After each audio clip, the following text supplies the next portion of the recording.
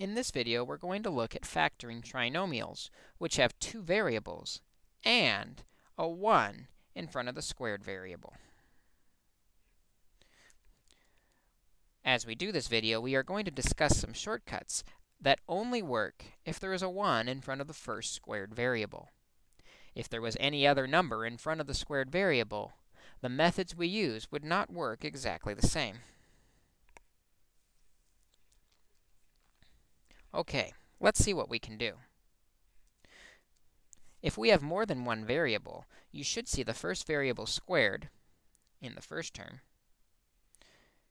the product of the two variables in the second term, and the second variable squared in the last term. If that's the case, we should be able to factor in much the same way we factored before. Using the AC method, we would want to multiply to 1 times 14, or 14, and add to negative 9. One way to multiply to 14 is 2 times 7. Those would give us positive 9, unless they were both negative. If they're both negative, we get negative 9 when adding, and a negative times a negative is a positive. We found the pair of numbers that will make this work. As we factor, we need to account for both variables.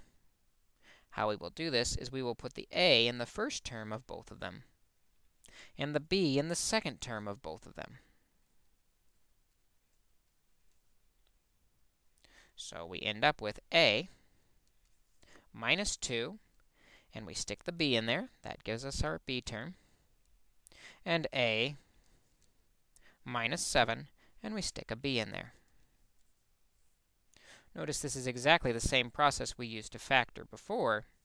The only difference now is the second variable appears on both of the second terms. Let's take a look at one more example where we see this pattern work out. Again, in the next problem, we notice the 1 in front of m squared. This allows us to use our shortcut. Using the AC method, 1 times negative 30 is negative 30, and the middle number is negative 1. One way to multiply to 30 is 3 times 10, but that won't give us the negative 1. 2 times 15 won't work either, because they won't give us negative 1. However, 6 times 5 is 30, and if the 6 is negative, we end up multiplying to negative 30 and adding to negative 1. We have found the pair of numbers that makes this work. Because there are two variables, we need to account for both variables in our factors. M minus 6, tack on the second variable, n, and m plus 5, tack on the second variable, n, and we have our solution. Factoring with two variables works exactly like factoring with one. We just have to account for the second variable on the second term of each factor. Again, as a warning, the shortcuts discussed in this video only work if there is a 1 in front of the first squared variable. If there was not a 1 in front, we would need to use another method of factoring, or at least a more involved method.